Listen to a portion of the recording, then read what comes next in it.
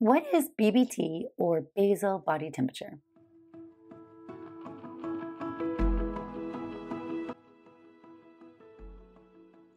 Hi friends, I'm Dr. Natalie Crawford. I'm a board certified OBGYN and REI. Today I want to talk about cycle tracking or natural fertility methods or awareness for family planning. And one of these ways has gotten a lot of attention recently, and this is BBT or basal body temperature or temperature tracking. This channel exists to help give you information about your fertility in your body, so I would love it if you would subscribe and follow along. In order to understand basal body temperature, you have to understand your body and ovulation. Number one, big red flag with a lot of these methods, and you can use BBT to get pregnant or to prevent pregnancy, and that's considered like natural family planning. But regardless, is that if you do not have regular cycles, this is not going to be an effective method for you either way, because if you're not consistently ovulating, this is going to be extremely difficult. So let's just review what happens normally, and then I'll talk about what BBT is, how you check it, limitations about when it won't work, and what you should know about wearable devices. So when you think about ovulation, you need to think about what happens in the body. So let's just imagine real quickly, we've got our ovary. Inside our ovary, we have a bunch of eggs, and each egg grows inside a follicle. At the start of 1 month, there are a bunch of follicles that have become available that month. I like to think about them being released from a small vault in the ovary. The brain sends out follicle stimulating hormone, or FSH, well-named hormone that works to stimulate a follicle to grow. As that follicle is growing, the egg is maturing and making estrogen. This is the follicular phase, well-named, because you have follicle growing, follicle stimulating hormone is coming from the brain, and estrogen is the main hormone in the body. In the follicular phase, you may notice you have more energy. This is because of the estrogen component. There is no progesterone around. Once the brain has seen a high enough level of estrogen, which comes from a mature follicle, 200 picograms per milliliter for 50 hours, so it's a very specific amount, the brain will then say, hey, we must have a mature egg, and now I'm going to send out an LH surge. This is a one-time surge of LH. This is what you're detecting with an ovulation predictor kit, and I have a whole video on that. Now, the LH surge causes the follicle that is housing the egg in it to rupture. So the cyst ruptures and the egg is released. That is ovulation. That happens approximately 24 to 36 hours after the LH surge. So LH surge, follicle ruptures, egg is released. After the egg is released, it lives in the body for about 24 hours. You have the chance to get it fertilized. The cyst, so the follicle that grew the egg, that cyst reforms, and now it becomes a corpus luteum. And that corpus luteum makes progesterone, which is essential to getting pregnant. And that progesterone is produced based on LH pulses from the brain. So if we can imagine, the brain sends out this one big surge of LH, and then it's going to pulse up and down the rest of the luteal phase. And so that corpus luteum is going to respond to those pulses and make progesterone in accordance up and down. So your progesterone levels anywhere after you ovulate could be anywhere from 3 to 40 nanograms, and it's all showing that you ovulated. Remember that there's no progesterone level that's better than another one, because it just depends on where you're checking in this peak or trough association. Once you get pregnant, that pregnancy that implants is now going to make HCG. And HCG, which is the pregnancy hormone that you detect on a pregnancy test, stimulates constant progesterone production. So now you have a much higher increase in progesterone. If you do not get pregnant, that corpus luteum can only make progesterone for about 12 to 14 days. So we'll say 2 weeks. Then it's going to die.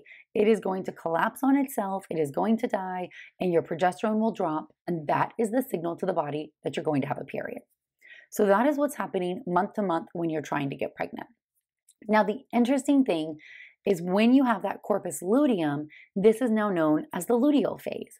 And in the luteal phase, the corpus luteum is making progesterone. Progesterone, again, essential for implantation. It opens and closes that implantation window.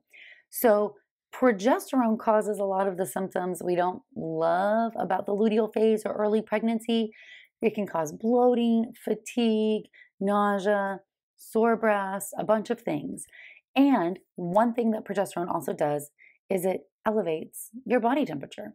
So, what we expect is if you are checking your basal, like your core body temperature early in the morning, it will raise from 0.5 to a full degree Celsius after progesterone is being made. So that's the premise of basal body temperature is I'm going to check my temperature to determine when I see an increase associated with the production of progesterone. So it is a way to detect that your body is making progesterone. If you're not pregnant, then that temperature will drop and then you'll get your period. And if you are pregnant, you will see that temperature usually continue to rise because there's an increase in progesterone production. So what we tend to see is if you're checking your temperature in the follicular phase, that your normal temp would be 97.0 to 97.5 before ovulation, and after ovulation, 97.6 to 98.6, if we're talking in Fahrenheit, which most of us do. So you do see a bump. Now it's subtle, and there are so many things that are like nuance about checking basal body temperature. In fact, original articles, and this one was back from before I was born, say basal body temperature is worthless, it's too hard to use, and it's not going to be correlated with anything. We know that it actually can be a helpful measurement, but you have to be very diligent about how you're checking it, and technology has actually made this easier. So the original way to check your basal body temperature is to use a thermometer that measures in very small degrees. So you need 1/10 of a degree measurement. These typically would be marketed with, say, like basal temperature or basal thermometer on the packaging.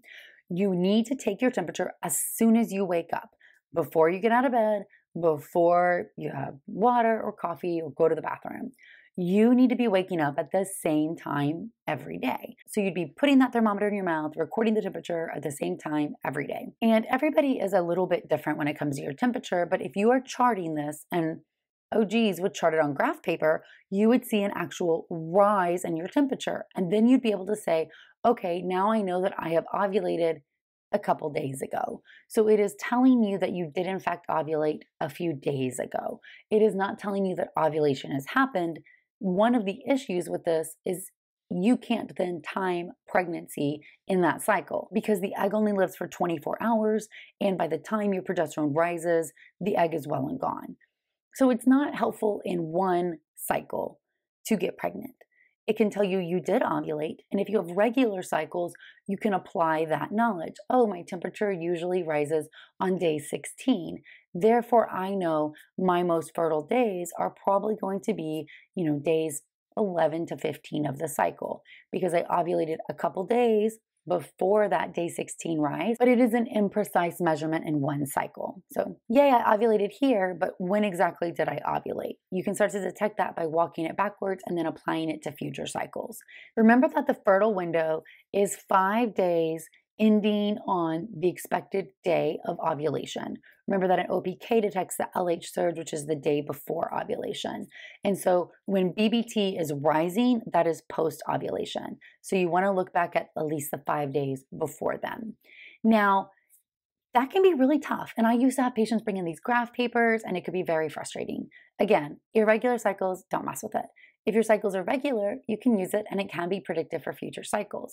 This is where technology and apps or wearables, and studies have shown that wearables, even wrist wearables, have been effective in detecting a rise in your body temperature and even more sensitive than a thermometer usage because you can wear them constantly and they can really detect those early morning levels and it is more consistent. So then the app can tell you, and I have an Apple Watch and my phone will tell me, hey, you're starting to enter into your fertile window now because it'll automatically calculate that 5-day window based on when your temperature has risen in prior cycles. So if you have regular cycles, technology can make this really great. And studies have evaluated this and shown that it's just as reliable for detecting the surge. Now, if you're trying to prevent pregnancy, it's a little more nuanced, right? Because you're only detecting it afterwards. So again, if you're trying to prevent pregnancy, you want to have very regular cycles, and then you want to stop having intercourse for about a week before you see that temperature shift. After the temperature has risen, then you know it's safe to resume again because the egg has already been released and is passed. So it can be effective if you have very regular cycles and you're very diligent about tracking. Things to know that can mess up BBT, and this is one of the big things, is that it is so influenced by the world around you. So if you're breastfeeding, that can change your temperature. If you drink alcohol, if you have, a fever, or if you're sick, if you didn't get as much sleep as you normally do, if you're stressed out, that can change your temperature. Shift work makes it really hard to detect BBT. Things like traveling to other time zones. And then, of course, if you have medical conditions like thyroid disease, that can interfere with ovulation too. Or if you're older and potentially starting to enter into menopause, our temperature shift is different because our brain is making more FSH and LH overall. So then it becomes less reliable. I like basal body temperature because in premise it's easy and it can confirm things that you know. So if your cycles are regular and you think you know when you ovulate, it can be a nice way to confirm that you did in fact ovulate. I previously said it was essentially free because you just needed a thermometer. Some of these new wearable devices specifically for fertility tracking or temperature systems can be a little expensive. But if you already have things like a Fitbit or an Apple Watch that you use for other reasons, they have now integrated software and tracking algorithms that does make it essentially no more expensive. So I think that wearables have changed the game to make BBT more accessible. I see people who have irregular cycles come in extremely frustrated that their BBT is all over the place. So just don't even go there if your periods are irregular. If your periods are regular, though, it can be a nice adjunct to knowing when your fertile window will be so you can try to get pregnant. I even did a study when I was a fellow looking at the different options for fertility awareness methods, looking at OPKs versus cervical mucus versus BBT. And at this time, most was a little bit before wearables, but they all had the same increase in pregnancy versus nothing. So using any type of method of fertility awareness is beneficial. No one method is better than the other. So OPKs are great if you like those. BBTs are fine if you like those. If you have reliable cervical mucus, great. So don't feel like you have to do them all. But if you're trying to get pregnant, being able to track and identify ovulation and target intercourse in that zone is going to help you get pregnant faster. Thank you guys so much. I hope this video was helpful. Ask any questions below. As always, you can follow along on Instagram at Natalie Crawford MD, or you can listen to the As a Woman podcast. Thanks, friends.